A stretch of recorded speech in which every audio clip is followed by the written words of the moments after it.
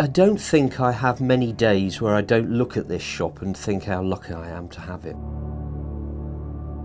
The first thing that gives me a love of what I do is where I work and who I work with.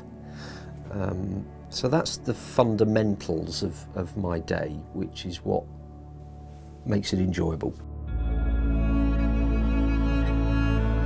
When I hear somebody who can play a cello beautifully, there's not many instruments that can bring out an emotion in you, really, such as a cello.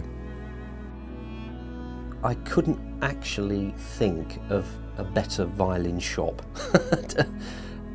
or a better shop that could be a violin shop. It's got the age, it's got the right feel.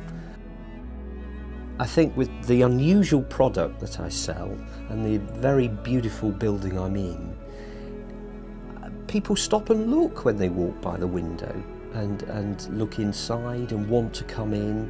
And I think if it wasn't for the building, I think I'd be a lot less than what I am now. I really do.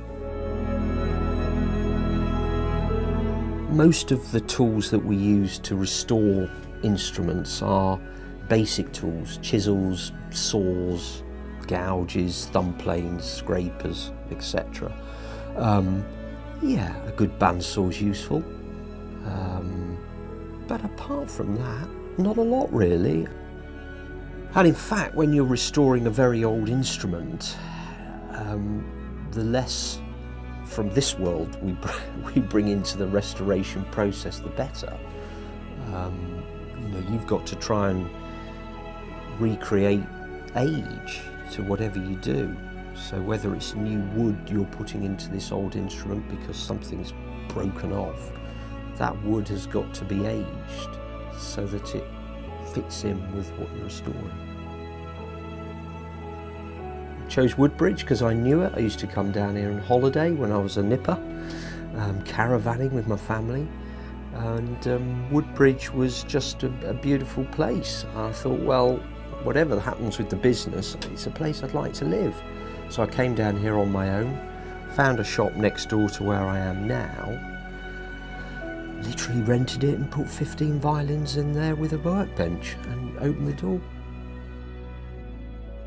For me, the most satisfying part of the job is when the customer comes to pick up their restored instrument.